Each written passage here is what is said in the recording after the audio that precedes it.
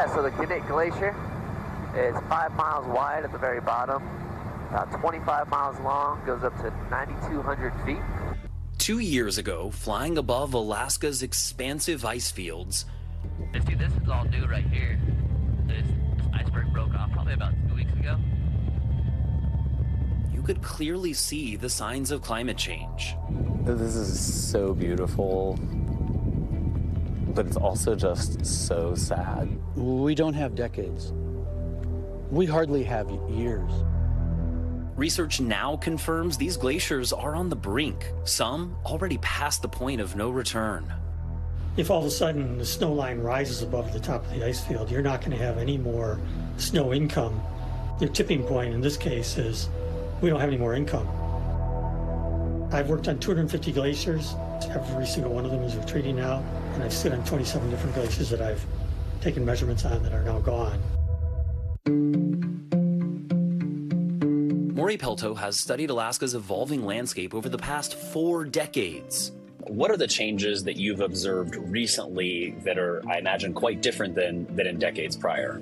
From 1948 up to 1990, it was losing mass, but you weren't going to panic, and then it began to accelerate, and then after 2010 is when it really increased. Alaska's having a major heat wave. Trends that have already triggered dramatic consequences on weather patterns. It feels about 70 degrees out, and it's still warming up.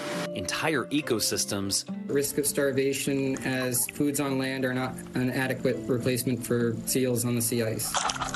And local communities. There it goes. Unbelievable. Roads are crumpling, airports are breaking apart, homes are skewing because the ice that used to be in the soil isn't there anymore. And this alarming reality is playing out across the entire Arctic. What people don't realize is that the Arctic is changing faster than pretty much anywhere else on the planet. As we lose these really bright white surfaces, it's actually making the Earth darker. More of the sun's energy is being absorbed by the surface underneath, whether it's ocean or land. It's known as the albedo effect, and you've felt it if you've worn a black shirt outside on a hot day, because darker colors absorb more of the sun's energy, while white and lighter colors reflect more of the sun's heat, helping you stay cooler. Well, polar ice and glaciers work the same way, reflecting the sun's energy back to space. And the more of it we lose, the hotter Earth gets, just accelerating climate change. Even these fundamental rules of climate change seem to be breaking down in certain parts of the Arctic.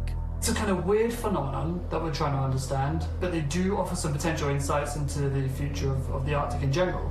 Will Harcourt and his team just got back from a research expedition to the remote Svalbard Islands in Norway.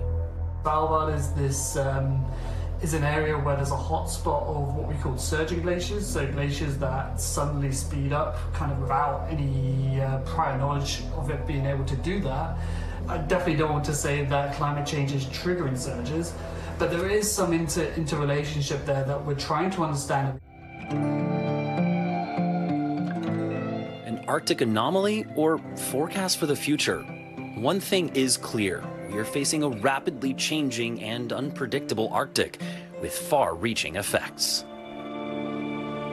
Chase joins me now from Los Angeles. And Chase, those effects on the world's climate are something that you've been tracking this summer, no exception, right?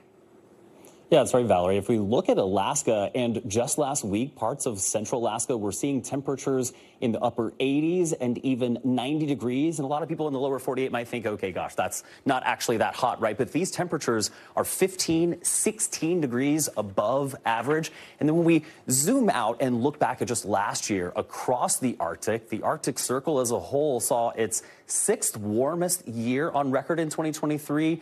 But when you look specifically at last summer in the Arctic, it was the warmest summer ever recorded. And that's really important because that's, of course, the time of the year where you're going to see most of this polar ice, these glaciers melting. And then if we zoom out even further and look back at basically the last century or so at what's been going on in the Arctic, you see just how quickly it's warming. I mean, the Arctic has warmed in just the last 40 years by nearly 6 degrees Fahrenheit. That is 4 times faster than anywhere else on the planet.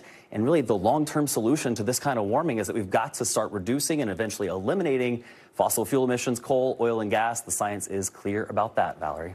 Thanks for watching. Stay updated about breaking news and top stories on the NBC News app or follow us on social media.